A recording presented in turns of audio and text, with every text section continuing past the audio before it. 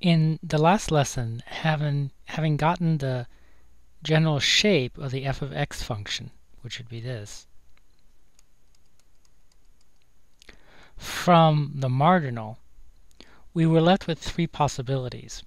I've slightly redrawn them on the upper right. I can label them 1, 2, and 3. The characteristic of possibility number 1 is that f of 0 is a negative number. In other words, where the function starts at the value of x equals 0 is a negative number. The characteristic of possibility 2 is that f of 0 is equal to 0. And the characteristic of possibility 3 is that f of 0 is positive.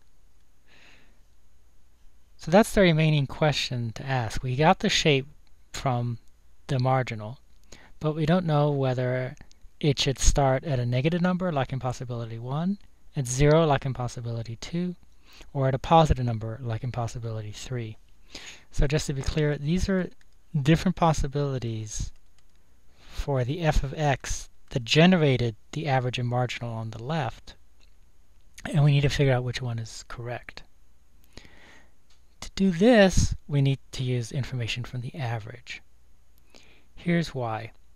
If possibility 1 were correct, and we don't know whether it is or not, let's think about what the average would be at x equals 0.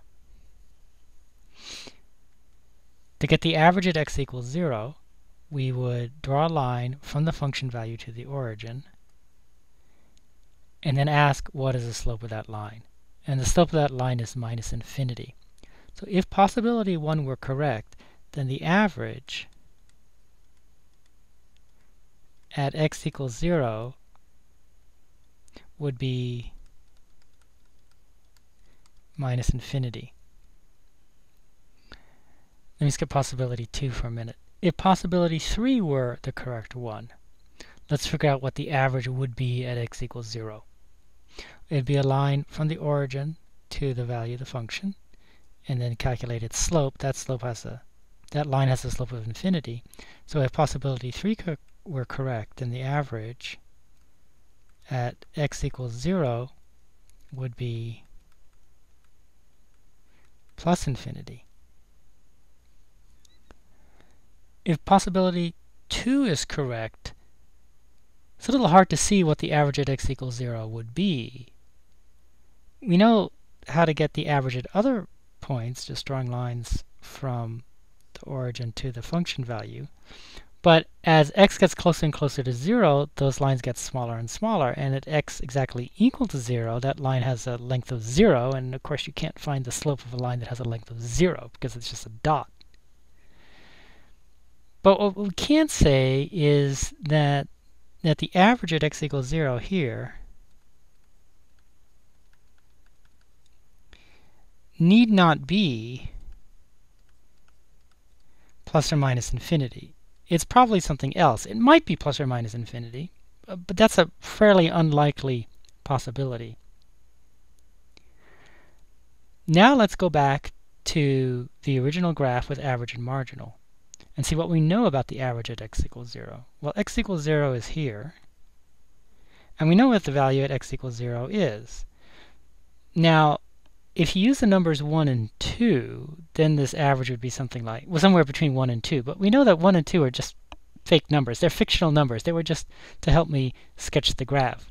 So we don't really know what the average at x equals 0 is, but we know that it's not plus infinity, and sure not negative infinity. This is some positive number.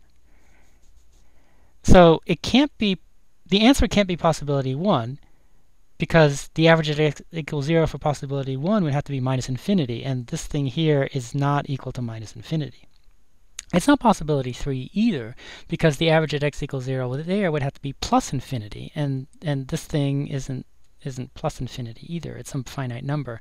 And so therefore we conclude that that